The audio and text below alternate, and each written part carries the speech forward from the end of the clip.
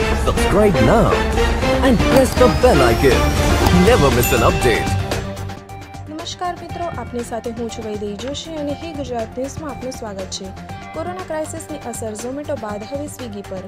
Food delivery કરતી company સ્વિગીએ તેના 1100 કર્મચારીઓને નોકરીથી હટાવવાનો નિર્ણય કર્યો છે। 18મી મેએ કર્મચારીઓને એક ઈમેલ દ્વારા આ નિર્ણય વિશે જણાવવામાં આવ્યું હતું, જેમાં કહ્યું હતું કે કંપની જે શહેરોમાં કામ કરે છે તે દરેક શહેરમાંથી થોડા કર્મચારીઓને નીકાળવામાં આવશે।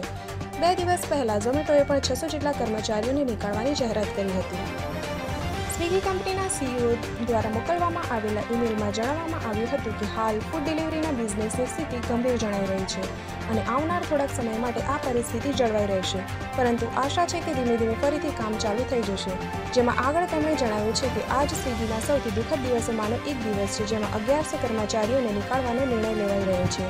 આ સિવાય કંપની દ્વારા કહેવામાં આવ્યું છે કે જે કર્મચારીઓ પર અસર પડી છે તેમને 3 મહિના સુધી વેતન મળતું રહેશે અને તેની સાથે કર્મચારીએ જેટલા વર્ષ સ્વિગી સાથે કામ કર્યું છે તે મુજબ અમુક મહિનાનું વેતન વધારે આપવામાં આવશે।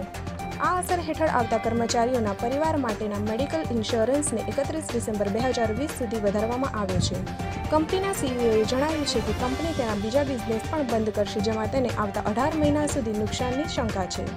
કોરોના વાયરસના કારણે સ્વિગીના ક્લાઉડ કિચન બિઝનેસ પર પણ સૌથી વધારે અસર પડી છે। કંપનીના ક્લાઉડ કિચન બિઝનેસ હેઠળ હોમલી અને ધ બાઉલ નામે 2 રેસ્ટોરન્ટ ચાલી રહી છે। તો મિત્રો, આવી જ ન્યૂઝની અપડેટ માટે અમારી ચેનલ હે ગુજરાત ન્યૂઝને સબસ્ક્રાઇબ કરો।